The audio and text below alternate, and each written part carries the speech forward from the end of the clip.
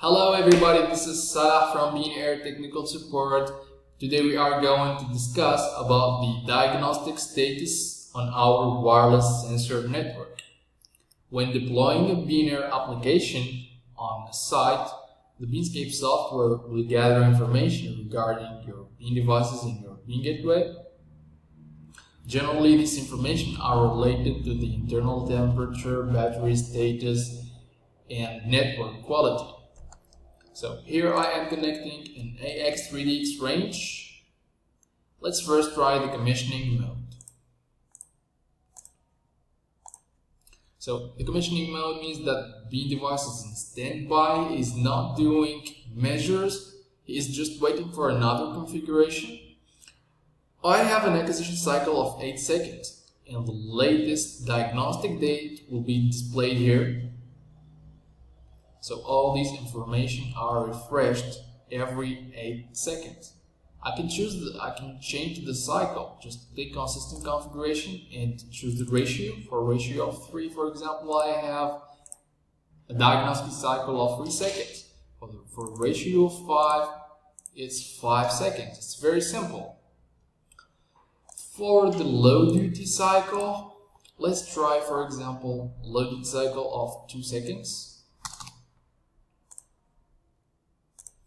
And a ratio of 3. So my diagnostic cycle will be equal to 6.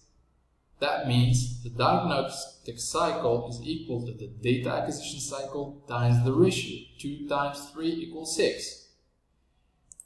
2 times 4 equals 8. It's very simple. Let's move on to the streaming packet. I'll put my BeanDevice in 100 Hertz and have a look here. I have lost all information regarding the current status of my BeanDevice. That's because the diagnostic process is very intrusive with the high sampling rate. So what should I do? What if I need to use the streaming packet mode, and also I'll need to gather information regarding my battery. So you can use the burst mode here. That means my BeanDevice will be sampling during a determined time, and then he will take a break during which he will send you information regarding the current status. Let's try the burst mode with 5 seconds. And an acquisition duration of 4 seconds. So he'll be taking a break of 1 second. Just have a look here. You can notice that the diagnostic is sent at the end of the data flow. Okay, just make sure to select the proper diagnostic cycle, because it's a frame sent from the BeanDevice to the BeanGateway, and this could be energy consuming. So just be wise when choosing the right ratio. There's another feature here. Just click BeanDevice, display wireless network information.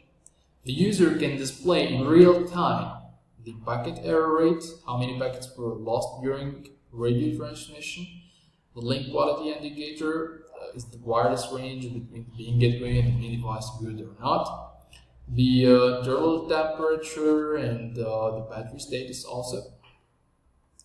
And don't forget that we have the same thing for the BeanGateway. I have a diagnostic cycle of 1 minute. I have similar information here. I can change the cycle. I'll put, for example, 1 second. So it will be refreshed every 1 second. And I can put a maximum of 1 minute, 60 seconds.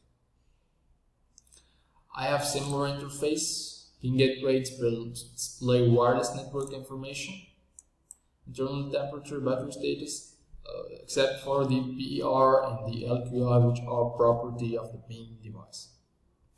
That's all for today. Thank you for listening and have a good day.